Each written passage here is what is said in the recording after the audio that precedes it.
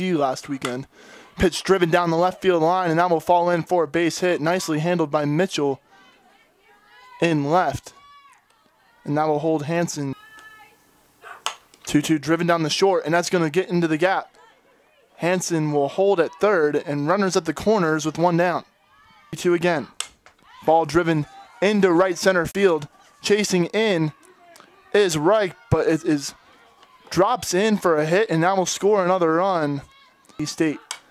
That one driven into the gap, and that's going to get some insurance for the Orange. Hansen will score, Holmgren will score, and Mayfield with a pinch hit double driving in 2 runs. 1-2 delivery from Romero. Swing and a miss, and that will be that. Romero will get the win. 13 punch-outs on the day. Kara Schutt's hitting streak will come to an end. It's a very impressive one, 19 games, but that will be that. Syracuse wins 4-2.